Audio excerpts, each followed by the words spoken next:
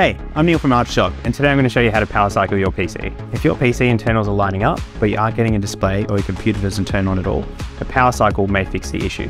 First, power off the computer and unplug everything you have connected, such as a power cable, display cables, and any accessories.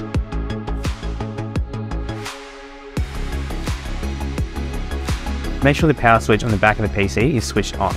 Now press and hold down the front power button for at least 30 seconds. Once the 30 seconds is up, flick the power switch at the back of the PC to the off position.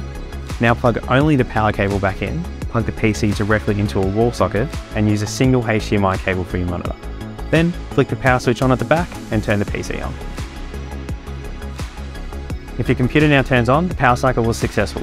Plug in your accessories one at a time to confirm the issue has been fixed. If you're still having problems with your PC, get in touch with our friendly staff. We're always happy to help.